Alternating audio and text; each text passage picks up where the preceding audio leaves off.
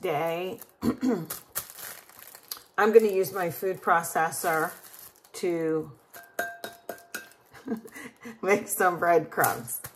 I usually would buy my breadcrumbs down at Restaurant Depot, and I buy 25 pounds at a time. And then I put them in Ziplocs and I share them with people. And can you believe I'm out of them? I know, I got to get down there. Sharon Hoagie, you want to go with me? Or Gail? We can split stuff. Anyway, I'm going to show you how easy it is to make breadcrumbs. These ones I think are hard enough. They should be super hard. But you know how fresh bread goes stale faster than processed, like say white bread. So let me turn this a little bit this way and down. And I'm going to get these buggers a little bit at a time, I guess. Let me just do a couple, see what happens. Like half. How's that? Okay, and after I get them zoomed up, we'll talk.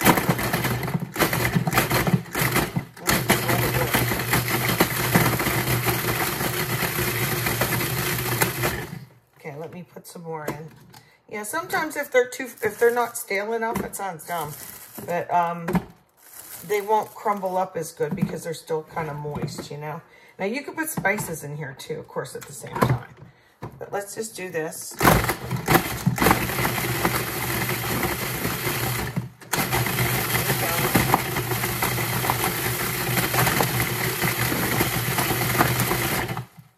Even that much is what I need for demo purposes right now. So I'll just show you that. Okay, let me get this out.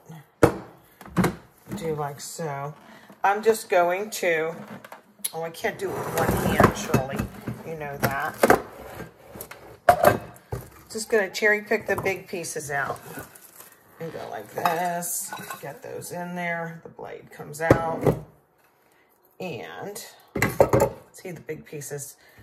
I'll zoom them up a little bit, but for the video to be fast. I could make them more crumbly if I want, but I kind of wanted a little bit of more crunch. So some of them aren't all the way pulverized like that part. Some are crunchy.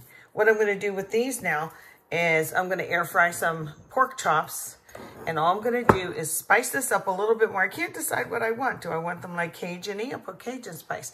Do I want them just some garlic, salt, and parsley? I could do that.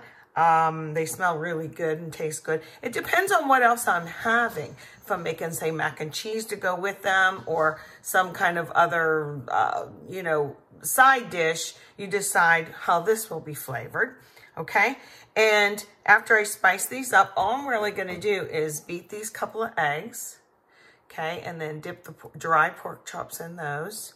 And then bread this and air fry about 390, 400. And I don't know timing with that thing. I just kind of guess. But when I have it out, I have it out. I usually have it in the sun porch, but the sun porch is really cold right now. So I have it in here. So, okay, I'll show you how they turn out. I should have mentioned you don't have to air fry these. You can just, I jazzed up my breadcrumbs, by the way. I put in little Romano cheese, some garlic salt, and some dried parsley. They'll be great, trust me. But you don't have to air fry them. You can just put a little olive oil or vegetable oil or whatever in a skillet and just do the egg. But the point was I wanted to show you, you can make your own breadcrumbs. Don't throw away that nice fresh bread that you got. Use all different kinds.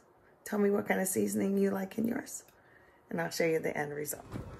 Just wanted to show you them. I'm going to flip them now. And they smell delicious.